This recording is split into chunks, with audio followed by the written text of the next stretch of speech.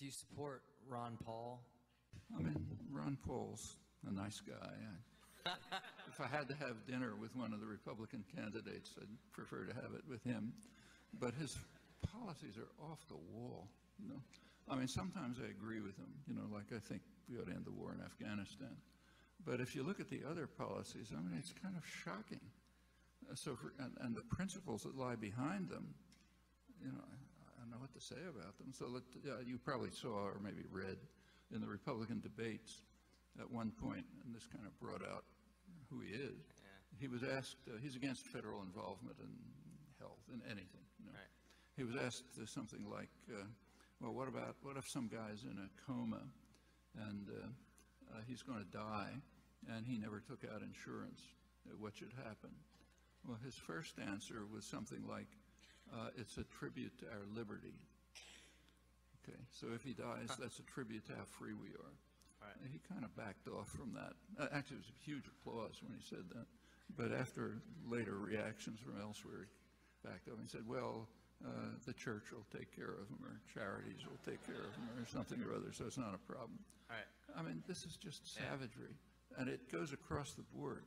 In fact, this holds for the whole so-called libertarian ideology. I mean, you know, it may sound nice on the surface, but if you think it through, it's just a call for corporate tyranny. Yeah. Takes away any barrier to corporate tyranny. It's a step towards the worst. But, right. but it's all academic, because the business world would never permit it to happen, since it would destroy the economy.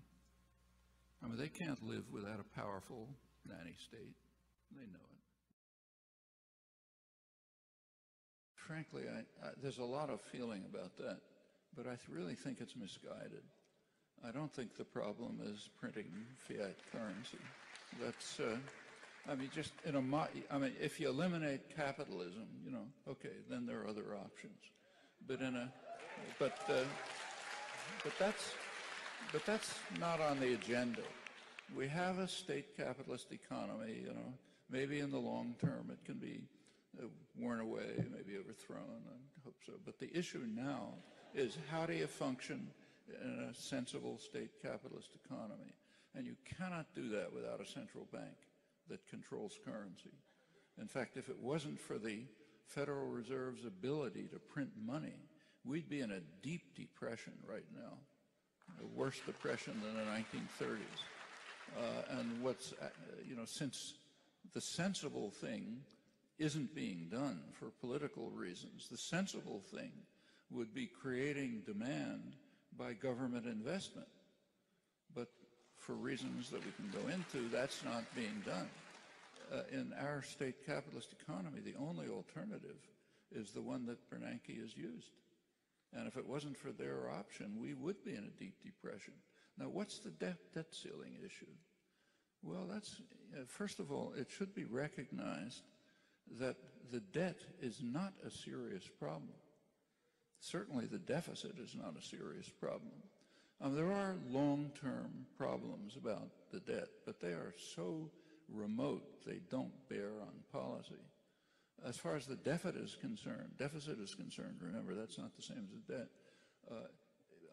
As Clinton left office, it's not that long ago, we had a surplus, no deficit. I mean, it's not a deep structural problem.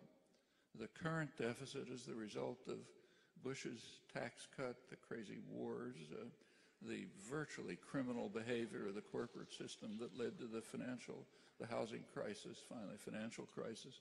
All of that has increased the deficit, but not out of sight.